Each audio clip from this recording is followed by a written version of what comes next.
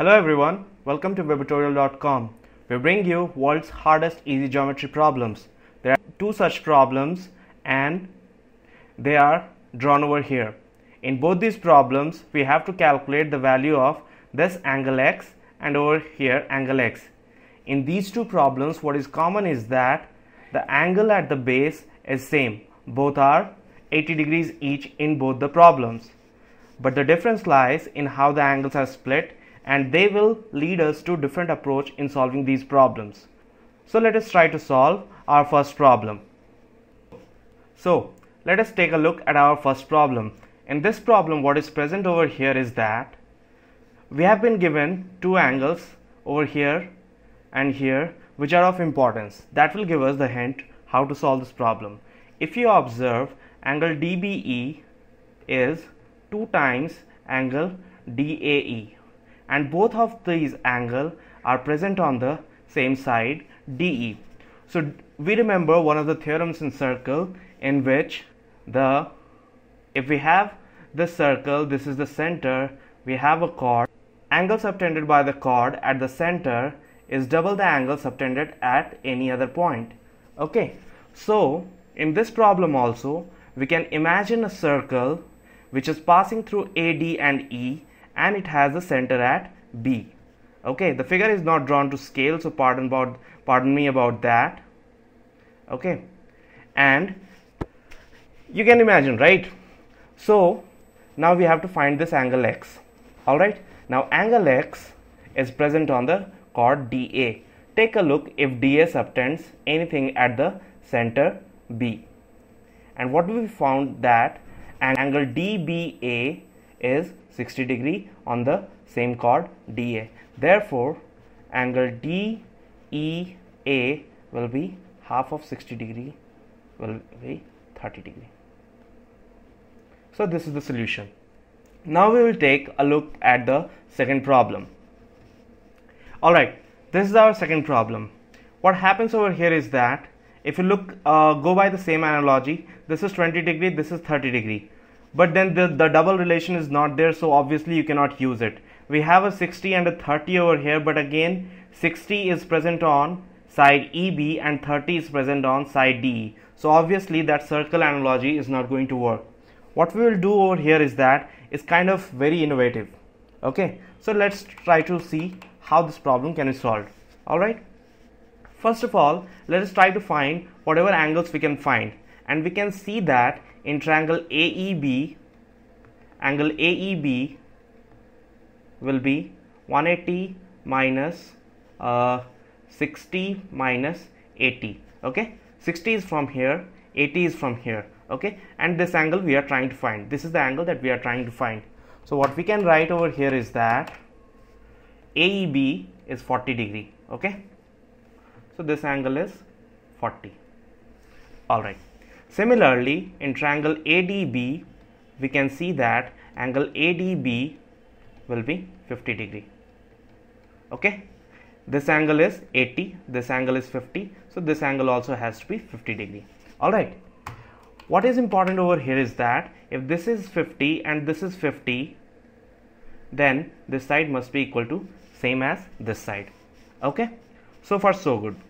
Now what we will do over here is that we will draw a line parallel to AB through E. Okay, let me choose a different color. Yeah, this is better. Okay, then let us join this point with B, and we have a point of intersection. Let us call it G. So this point is G, and let's call this point as F. Okay, and also join this line DG. Okay, now we will try to see what is going to happen in this problem. All right, first of all, observe in the trapezium ABEF. What is observed in this case is that we have a trapezium in which the base angles are both equal. All right, let me just draw it for you. So it is given that these two base angles are both 80 degree.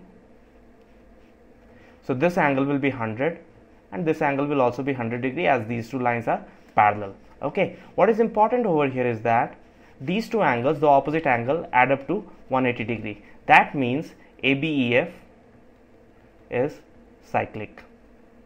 If it is a cyclic trapezium, then again we can imagine a circle around it which passes through the points A, B, E and F. Okay, if we have a circle like that, this angle will be same as this angle, and we can call this angle as 40 degree. Okay, this angle, this total angle is going to be 60 degree because it is alternate with this, and this angle also is going to become 60 degree because this angle is present on the same chord EB and it subtends this angle as 60 degree. So I'll just write down these things for you. What we have found is that angle GFE equal to angle FEG equal to 60 degree. Okay, this means that triangle FEG is equilateral. This means that FE will be same as EG will be same as FG. Okay, now take a look in triangle GAB. What it happens is this: since this angle is 60, this will also be 60, this angle is 60, therefore this is also equilateral. If this is also equilateral, what we can observe over here is that GA will be same as GB will be same as AB. Okay, take a look at this result. We had found that ADB is 50 degree and AD was same as AB. Okay, so AD is same as AB. We have AB over here, we can write AD over here as well. Now observe this GA and AD. Since these two are same, that makes triangle ADG isosceles. Alright, now this triangle over here is isosceles with something like this. This is isosceles, this angle is 20 degree. So obviously these two angles are going to be 80 degree. Okay, so angle ADG equal to 80 degree. This implies that angle FDG is going to be 100 degree. Okay, take a look, let me draw a line in triangle FDG. In triangle FDG, what is happening is that we have an angle FDG 100 degree, we have this angle as 40 degree that we had found over here. Let me locate it for you. This angle over here, we had found this angle to be 40 degree. So the other angle over here will also become 40 degree. If this thing is happening, then what we can say is that FDG is also isosceles. If FDG is also isosceles, then we can say that DF is same as DG. Okay, now take a look at this quadrilateral over here, which is D, G, E and F. In this case, we have got DG same as DF and EF same as FG, which makes it a kite. And in this case, the diagonal is just drawn over here, so it will bisect these two angles and both these angles will be 30 degree, which is the solution that we were looking for. So take a look at this again. What we have done is that we drew a parallel line, then we were able to understand this trapezium to be cyclic trapezium. Then we have proved two triangles, one over here, the another one over here, as equilateral. Then we proved this triangle to be isosceles, then this triangle to be isosceles, and proved that this quadrilateral was a kite. This is how we arrived at the solution for this.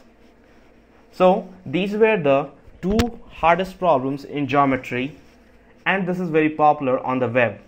We bring these concepts and we teach you how to use these concepts in our regular classes. You can take a look at the complete solution in this new, much better looking sheet. So this is the solution for that.